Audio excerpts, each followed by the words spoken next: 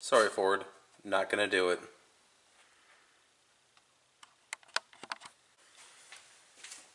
So I saw an interesting video the other night by fordtechmakuloco, I believe is his name. And he was doing a video on the difference between a vehicle that had been taken care of as far as oil changes and one that had been neglected. He had two F-150s, almost the same mileage, 150 or so, and one was all varnished inside, and the other one was all nice and clean. And he was just stressing the importance of oil changes, and one of them had jumped time because of the poor oil maintenance. These 5 4-liters with the 3-valve have cam phasers and chain tensioners which run off of oil pressure. So obviously it doesn't matter what kind of oil you use. If it's not clean and if it's not full, a system that runs off oil pressure is not going to work. So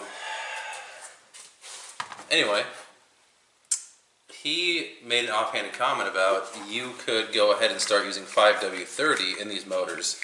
And that got me thinking, well, that's weird, why would he say that? So I looked into it a little more, and I've done a lot of reading on bobistheoilguy.com in the past, and I read some other forums specifically for the 5.4-liter Triton, and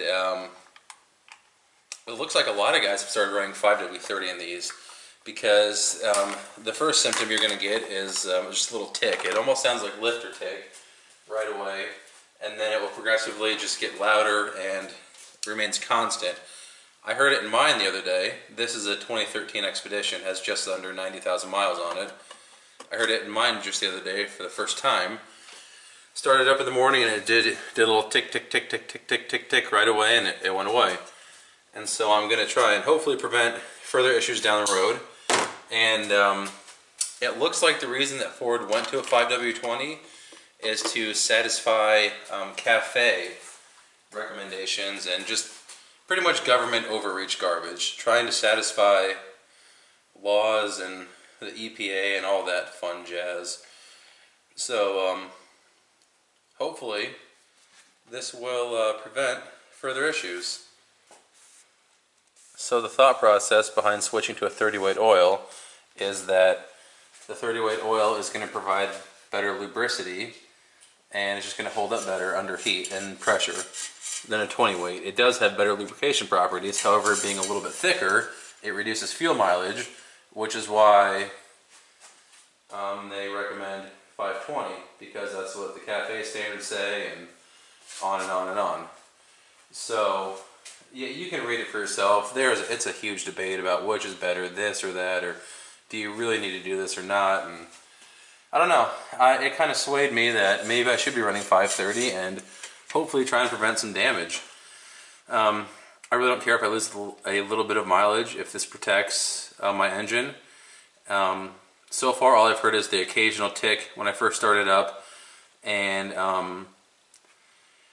it has a rough idle every now and then, and those are two of the beginning symptoms, it seems, from what I've read. So we're going to run 5W30 for now and see if that wards off any future issues. Now, I do really like Mobil 1 full synthetic, and it's really not expensive if you buy it at Walmart. Walmart sells it for full price, $25.88. I bought it today on sale for $22.88, and everywhere else has it for like 35 bucks. So Walmart, if you're going to run Mobil 1, Walmart is by far the cheapest place you're going to find this stuff. And I just started running this high mileage today because it does have over 90,000 miles on it, or I mean almost 90,000. So we'll see if, I don't know if that makes a difference or if it's just snake oil. I don't really know, but I am pretty sold on Mobil 1. Use it for quite a few years and I really like it. So anyway, if you guys have anything to add to this, please comment, let me know below, and stay tuned for more videos. Thanks.